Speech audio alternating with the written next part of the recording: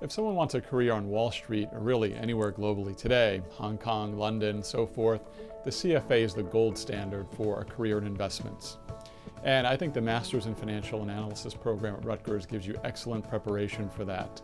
It prepares you for the CFA exam, it provides a rigorous curriculum, and it also provides you access to people working on Wall Street. So it's really a great package for someone interested in a career in investments or as an analyst. The advantage of a Master's in Financial Analyst program is that it takes 1 year. Conversely, MBA takes 2 years. So that's 2 years of your time, not to mention it's perhaps twice as expensive. So if you know you want to be an analyst or a money manager or something of that sort, I think the Master's in Finance program is really a great tool to do that. Rutgers is one of a limited number of program partners for the CFA Institute. That means we get access to special information, we have our curriculum vetted, and it just means that we're a top-tier program, and I think that's attractive to students not only in the United States but really from around the world.